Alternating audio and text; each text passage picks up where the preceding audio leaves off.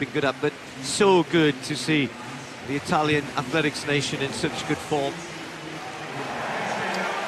Well, the 800 metres for men, we've just seen a great race in the women's event, won by young Keely Hodgkinson of Great Britain, who is going to come out on top here.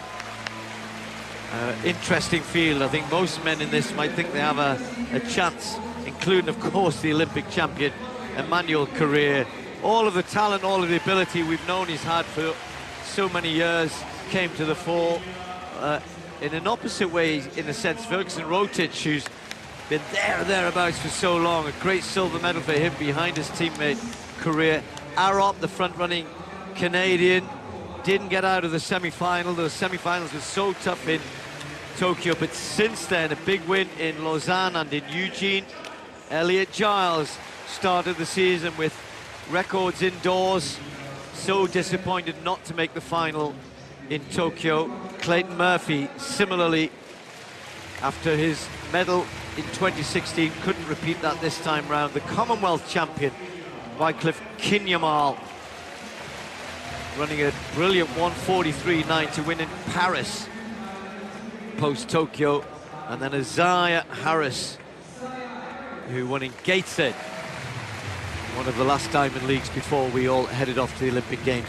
So all of these men here, including Tuka, who we saw being introduced on the outside with a pacemaker in lane 8, know how to win Diamond League races as well as major championship medals. Pick your favourite, who's got the legs at this time of the season to win this. How fast will they go? They've been given the chance to chase a 49.5 for Siradsky. He's been asked to go that quick. I'm not sure he needs to go that quick, but it will set this up nicely if they follow him. Men's 800.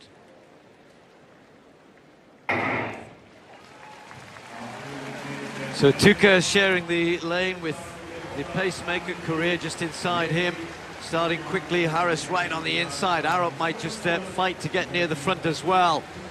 Let's see how they settle as they break after the first 100 metres. Across comes the pacemaker. Harris is going to find them all coming across. Kinyamal on his shoulder as well. Arop just giving a little bit of an elbow to the Olympic champion, but lets him slip round the outside. So Korir slots in behind the pacemaker, and a decent first 200, nothing too silly. And Arop, as you'd expect, looks as though he's interested in getting up there as well. Well, Steve, I really like what I've seen from Marco Arop, the Canadian, so far this year.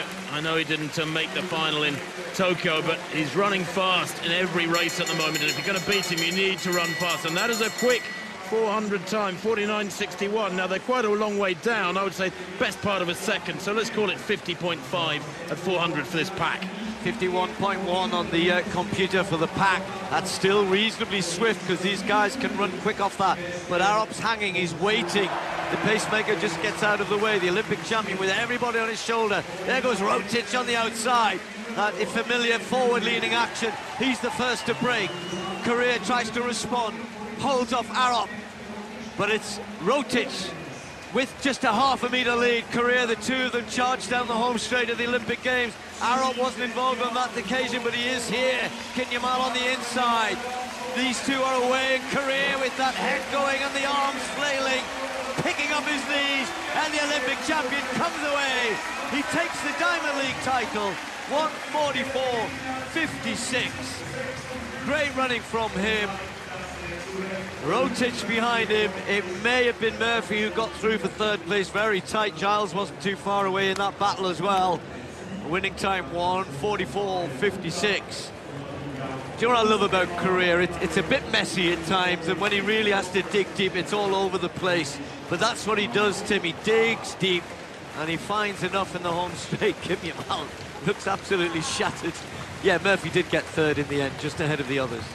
Yeah, Murphy finishing really strongly, but Korir reminds me of Paula Radcliffe when she was under pressure. The head would be bobbing away, and people used to say, oh, what awful style. But actually, Paula, from the neck downwards, was a very good-looking mover. And Korir may be here much the same. The head rocking from side to side, almost to give himself a little bit more momentum, almost galloping. But he does cover the ground well. And frankly, at the end of the day, who cares how you cover the ground if you're going to win races?